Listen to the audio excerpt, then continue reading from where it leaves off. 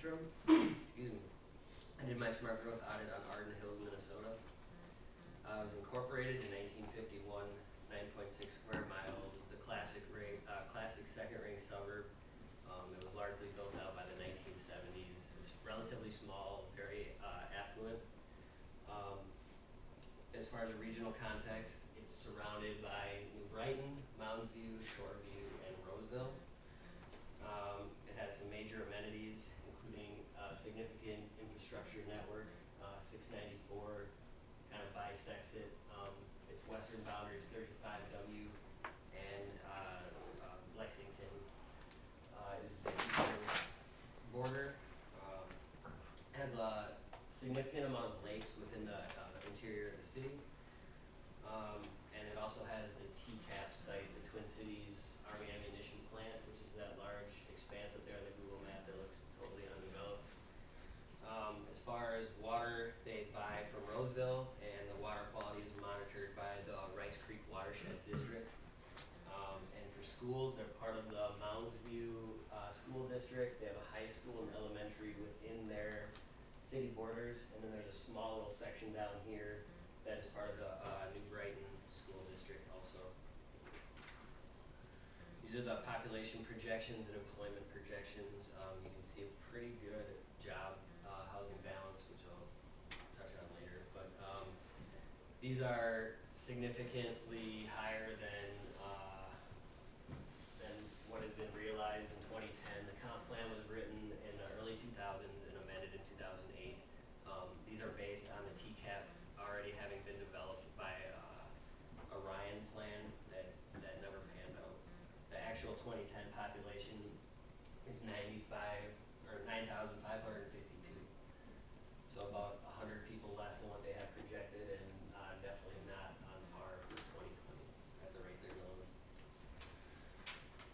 So here you can kind of see the urban form context. Very curvilinear streets all through here around the lakes. What I consider concentrated poverty, this is the only affordable housing tract. It's all manufactured homes. It's the only part of the city that is manufactured homes, and it's the only part that really has traditional lot sizes. And then you can see that roughly a third of the developed area is park preserve, which is significant, but is also highly privatized. So take it for what it's worth. You can see the TCAP site here. This is a close-up of the mobile home area, or manufactured home, I should say. And then this is the TCAP site. You can see that it has a lot of roads and railways and stuff like that that was used. Give you some quick history. Used during World War II to produce ammunition. They used solvents for cleaning the brass ammunition casings, and that spoiled the water supply for New Brighton, so they're currently in a contract to clean up underground aquifers for like the next 60 years, I believe. They're pumping water out, cleaning it, putting it back in the aquifer continuously. It's kind of notorious for hazardous waste. There's also uranium left behind by Honeywell during some experiments, which supposedly has been cleaned up, but I don't know how you clean up half-life.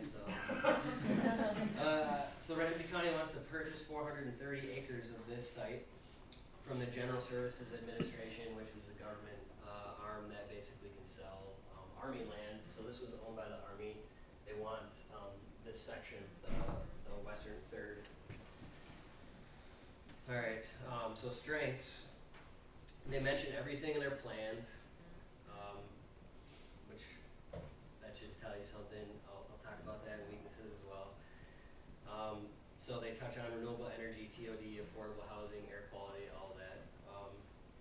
They look at the TCAP as a silver bullet. They don't meet the density requirements for the Met Council Regional Development Framework. They're at 2.29, they need a 3.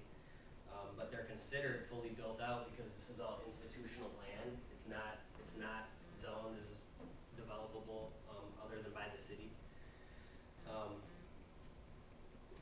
I should say the new city plans. It wasn't in the old. So They look at that for affordable housing, they look at that for mixed use, they look at it for getting their densities up, they very much look at it as a fix-all. And then as far as green space, they have the endangered blanding turtle that lives in this area here, so they're going to turn that into a wildlife habitat as part of the new proposed development. So that's pretty cool. They have their ducks in a row with green space. Strong policies for the management of floodplains. And then their job housing balance is traditionally pretty good as far as suburbs go, mostly because of the Boston Scientific and Land O'Lakes. So their weaknesses, the planner outright admitted to me they're very interested in maintaining the status quo. That's why there's not many policies to strengthen everything that's mentioned in the comprehensive plan. It's very expensive. Lake lots go for $800,000 to $2.5 million, which is rapidly becoming unaffordable for the people who even currently live there. They have no subdivision policies other than to frown highly upon it and do everything but make it illegal. And minimum lot sizes are significantly larger than traditional neighborhood developments. There's a very strong street hierarchy, and there's policies in place to discourage through traffic. Infill is mentioned in some of the small area plans for B2 and Red Fox, Gray Fox, which are their commercial areas to the east. But they leave it to market forces, so there's nothing to incentivize it, so it doesn't happen. And then of course the Silver Bullet deal. They had the Ryan plan, which was going to develop 2,100 acres. They now are looking at purchasing 430 by the county. Ryan backed out in 2008. And then you had the Viking Stadium. They thought they found greener pastures. Apparently they did not. Okay, thank you. All right. Time's up. Questions? You had mentioned the 1/3 of the TCAP area that was looking to be purchased and developed. What Yep. was the plan for the other 2/3? So the other 2/3, you probably know, this is AHATS. It's an Army National Guard training site where they teach and store. So they have a sort of ton of vehicles there, and they basically teach people how to drive military vehicles on that site. So it's kind of like a big off-road course, but they're very, according to the city, the Army is very good at managing the land now. It's basically a preserve. They don't use hardly any of that land. There's a lot of small buildings that are kind of gutted. There's not much left, and then there's a lot of foundations for buildings. But it was set up as an Army base, so the buildings are all 1 story, pretty small, and very far apart. So, and it's not up for development. They're going to buy that 1/3, and the rest. This part will be the wildlife management area, and then this will all stay with the Guard on a permanent lease from the larger federal Army. But you can also see this is mixed use business and mixed use residential, so they're kind of looking at that as their cure-all to get their densities up.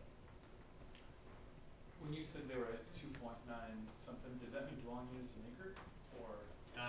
Yeah, no, people per unit, no, you're right, yep, dwellings, yeah.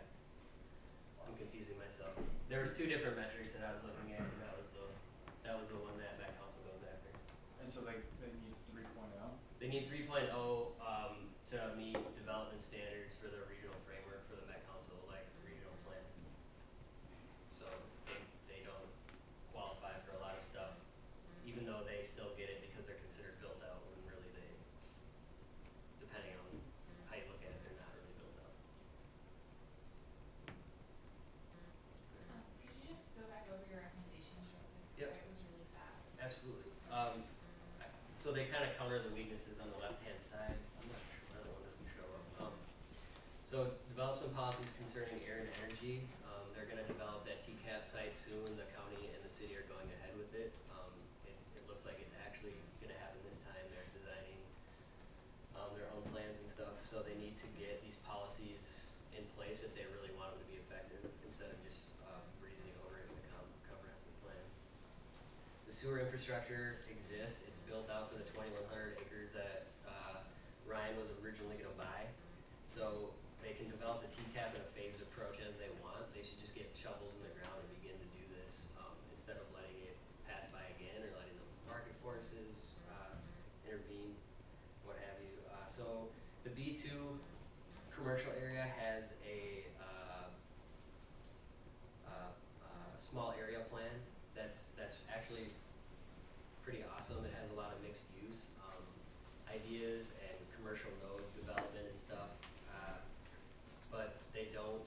There's no policies to try to institute this stuff. So for the Red Fox, Gray Fox, which is another business center to the north of B2, and combined these are kind of like their central business district. The planner I interviewed was hesitant to kind of call it that, but they should put in more incentives to get the stuff that they actually want to see happening, because there's a lot of older sites on Red Fox that could be upgraded, and then get transit now rather than later. The destinations are being built, so it would make sense to do it, before everybody's there, so you can extend lines. I mean, they have students to major higher institutions, higher learning institutions, and like almost they have a couple express routes. That's it for transit through the whole city. So.